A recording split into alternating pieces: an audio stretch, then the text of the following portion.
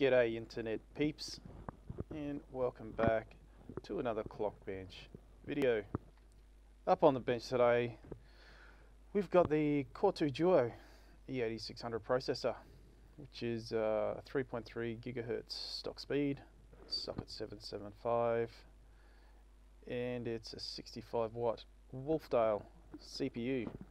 The e8600 was released in 2008, which makes this processor almost 9 years old. But these Core 2 Duos, for me, they're like the gift that just keeps on giving. They run cool, they all pretty much overclock like the clackers, and even running the game you see, The Witcher 3, it's running an older graphics card, which is a 6950 that's unlocked, but it's definitely the bottleneck. The only reason the CPU is at 100% is because I'm recording. The motherboard of choice today is the notorious EP45T-UD3R, sporting the F6 BIOS.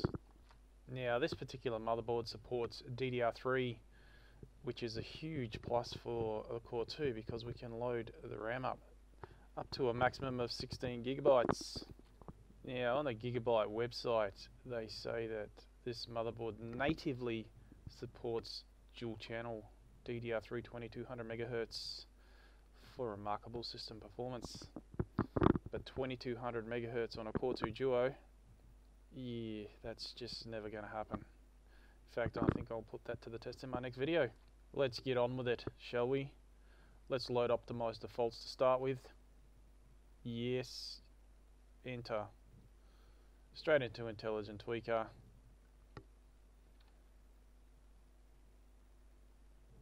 Okay, we'll just enable host clock control, whack that straight to 460. Just pause it there for a second because I want to talk about front side bus dead spots. And this particular motherboard has a fairly decent dead spot in the front side bus. When it's set to anything above 445 megahertz, it just refuses to boot. All the way through to 455 megahertz on the front side bus. So anywhere in between 445 and 455, it won't boot at all. But if we crank that straight to say 460, for example, it will boot and run normally. Yeah, I've seen this with many motherboards over the years. It's just like a hole, like a black hole dead spot on the motherboard or the processor that just doesn't like that specific frequency. Moving on. Don't worry about performance enhance. Multiplier 2.4, the lowest for the memory.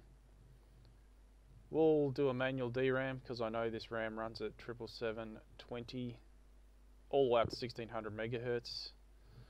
LLC enabled and vCore 1.475.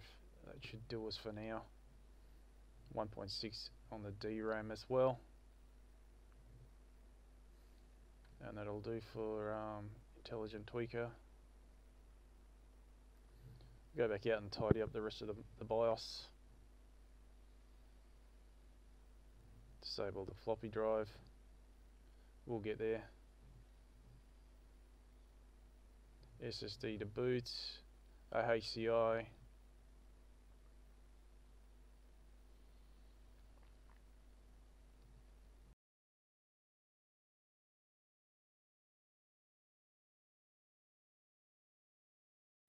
And we'll save and exit.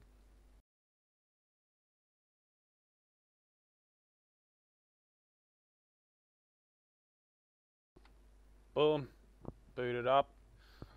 Camera's got a little bit of trouble focusing on that.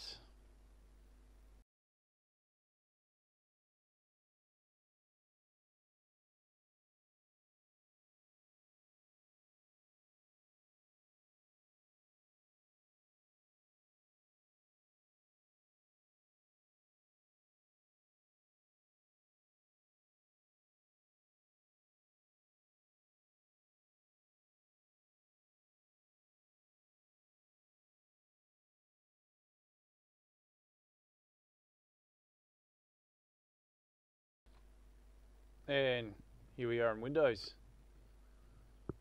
The usual real temp. Temps look pretty good for the speeds. I mean, we're at 4.6 gigahertz.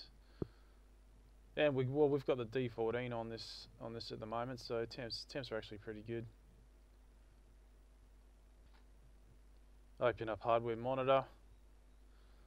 Have a look at our minimum and maximum values. Don't mind the dodgy camera work here, guys. It's all good. Try and get a zoom in of those speeds and voltages. Maximum 4600 megahertz. Looking pretty good to me. Open up CPU-Z. Have a look at our V-Core. 1.45. So we set that to 1.75 in the BIOS, so it looks like it's still got a little bit of V-droop, even though load like calibration is enabled. That's good. Crack open Prime 95. Let that run for 10 minutes or so.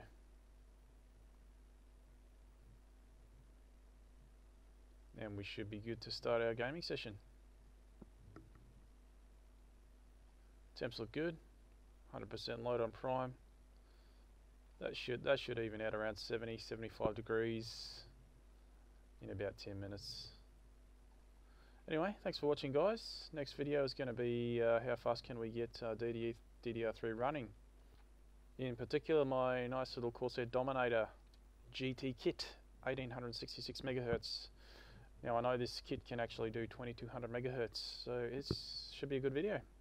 Thanks for watching, guys, and I'll see you in the next one.